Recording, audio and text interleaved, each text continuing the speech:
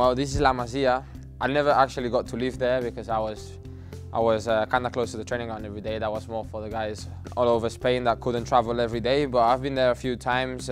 We stayed a few days there in pre-season and stuff like that, and I had a great time in there. There was 8 years was a long time, and I really enjoyed it over there.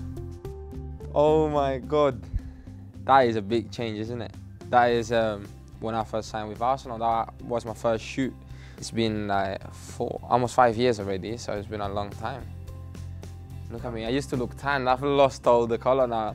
I'm really happy of the way it's gone, you know. I'm very proud of how it went. I've learned a lot in these 4 years, like, I've grown so much. So I'm very, you know, proud now looking at these pictures.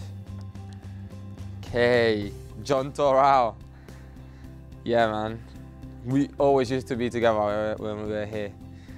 Been together at Barcelona since we were 8. Then at 16, I remember when he said he was coming to Arsenal before I even knew that Arsenal wanted me, you know. So for me, it was a bit of a shock when he came. But then when I had the chance to come and I knew he was here, I mean, he was a big help. I don't think I'd be where I am if it wasn't because of the help he's given me as well, you know. Not just the company, but his mum's English, so he had a very good English and he helped me a lot with the language. And we still keep in contact. He's doing very well this year. And he's scoring a few goals. He's happy with what he's doing, so it's nice to see him like that, definitely. Okay, next one. Whoa, big day this one. Big day. That was my official debut with Arsenal. I remember like it was yesterday, and it was a very unlikely debut because I came on as a centre mid. You know, I was like warming up for the whole second half because Nacho had a knock. And then the boss told me, like, Hector, you're coming on as a centre mid. And I was like, come on. Just he's like, no, seriously, there's no other players. You have to come in as a centre mid. So I was like, wow, what am I going to do now? I mean, I think I did well for what it was, you know. And I was very happy to get the win. I mean, you can see it in my face in this picture. Next one.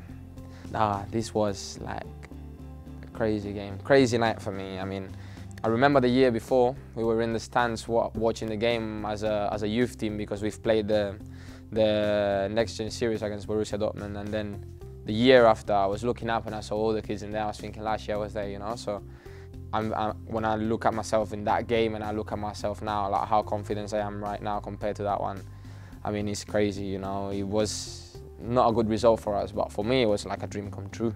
I was very proud of myself and about my family as well, and everyone that was there for me to have the chance to live that dream. My second goal with the club, you know, I had been playing for a few games already, but I had scored my first goal as well. But I think this one was the one that finally kind of gave me the confidence to say, yeah. I still, when I watch this goal sometime in videos and stuff like that, I mean, I still, you know, feel like goosebumps because it's crazy, it's crazy. It was a crazy day, this one. FA Cup winners. Nah, for me, that was the best way to end my breakthrough season, you know. It was first season that I started with the first team, that I actually got to go in pre-season, you know, and just in pre-season I could not believe it was going to end the way it ended, you know, with the trophy and as well, you know, starting on that final. Probably was the 4th right back that year at the beginning, so from, you know, from how it started to how it ended, it was miles different. So as I say, sometimes I still like not believe it that I've made where I am right now, you know, and to finally have a first team number, you know, is something that is a big step for us young players where we're coming through, and, you know, to finally be part of the first team, and not just the young player that is playing sometimes every now and then, but to be the you know, the player, the right back of the club, you know. I mean, that's something that I still sometimes I don't believe it, you know, because it's a great step that I've done very young, and I'm very proud of it. But for me, it's just a sign that I need to keep working hard and to do the same things that I've been doing, and you know, hopefully there'll be many more great things to come. Well, you love that, you're going to love this.